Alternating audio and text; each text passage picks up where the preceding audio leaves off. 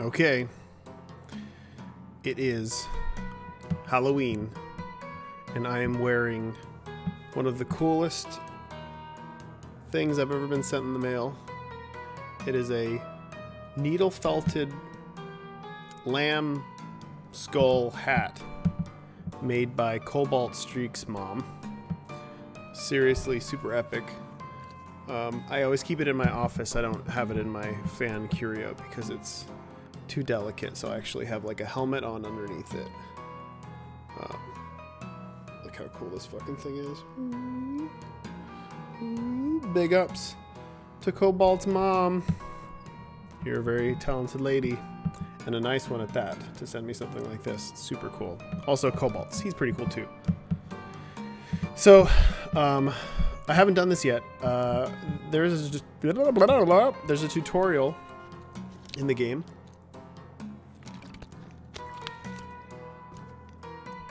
That tutorial will teach you the basics of how to play The Legend of Bumbo. And I'm just going to run through that real quick with you. As you can see, also, I have a cool webcam. Look at my cool webcam. You can see my face now. Alright, so there's this little keeper guy in this very barren room. And he says, "Hit me with some bones, kid. I'll give you just one movement point." There's the movement point up there. "Use it to line up 4 bones, and then throw that bone my way." And this is where people learn that they can do this. They can go up and down. Oops, I did the wrong thing. Ah, well, I get to restart and do it again. And you line up 4, boom, it makes a bone. So it shows you that bones are attacks. If I miss, ooh, it's a miss. I get to do it again. Make the bone. I can hit him. Plop. Deal some damage. Thanks, I needed that. But I'll need more. Give me 2 more. I'll give you 2 more points this time.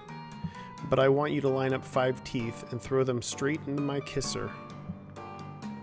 So I've got 2 movement points now. And 2 moves. Obviously, you go boop and boop.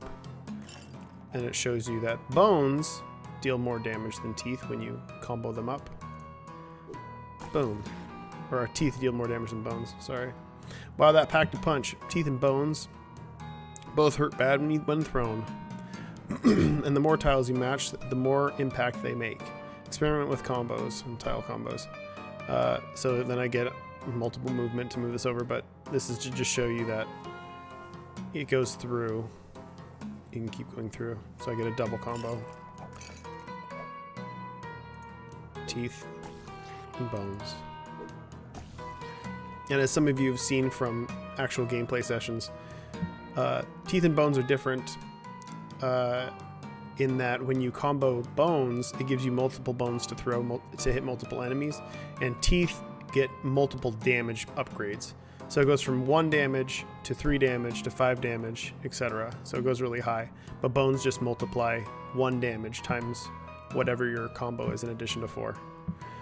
Hey again, now it's time for me to hit you. So now he's primed. I'm gonna hit you. Whatever you do, don't match 4 booger tiles and gum me up. And then again, reiterates that you can pull through in order to combo things. Let it go, blunk, booger is made, and then I can throw the booger at him, plop, and then it's my turn again. You got up the works there, didn't you? Boogers only stop 1 action by an enemy, so be careful. Here I come again. So now he's gonna hit me again. I'll show you what that looks like. Oof. So what I want to do, so he said gotcha. Try to block my attack with that, with a duty next time. So 2 movement. I'll make a poop shield, and I'll place it directly in front of him, and then he'll poop. He'll hit it. Oof! I just punched a darn poop. How'd you know to do that? Oh yeah, poops can shield you from 1 single enemy attack, but you know that already. Now just finish me off, and I'll give you a little treat. So you get a few moves to experiment with things. This introduces the P drops, which gives you 1 extra move when you combo them, and then it's up to you to figure out how you want to finish this off. He's primed. I did this in the least ideal way possible. He's gonna hit me. Hopefully he won't kill me, huh? Alright. Got the last bone hit. Smack. He's dead. You get rewarded. And we go to the next room. Yep, me again. Wow, I really gave you a run for my money, didn't I? You should probably heal up a bit. So this also introduces hearts, which are a lot less common. Heal up. And once again, see? Hearts are a lot less common than other tiles, so don't get used to healing so easily. The way the game works is it's a rare tile that is only generated from the next area up. And it stops after a certain point, so you can't completely grind it. Okay, it's time to get crazy now. See, each tile you match actually gives you specific colored mana that you can use to cast spells. Crazy, huh? Here, take this. And I gained Bumbo Smash. That spell takes bone mana to use it. So just match some bones.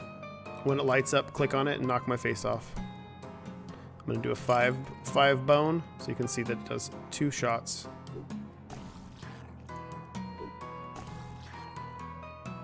Now Bumbo Smash is ready. Click it, select where I want to punch, and it punches down the lane. That's how all the lane stuff works. Smash. Think you're ready for a real battle, dude. Before you go, let me give you a few tips. You can visit the casino after each boss, so save those coins. Bosses usually have more than one action, so be careful. And that is the tutorial of The Legend of Bumbo. The ever elusive tutorial.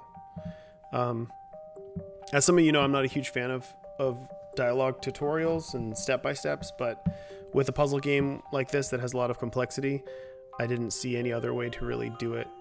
But of course it's interactive, so it does get the points across. Tell me what you think in the comments below. Does it make sense? Does it seem like that should get the job done? Is there anything that I completely missed that we should be adding to the tutorial? We're 2 weeks away from launch. Like I said, it's Halloween. So if you got any ideas, you better fucking say them now, because this is the end of the line.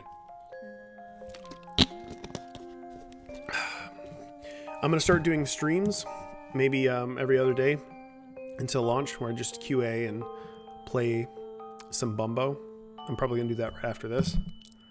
Little quick streams. So feel free to subscribe so it sends you info on when we go live, and I'll also be tweeting that stuff. All right, till next time.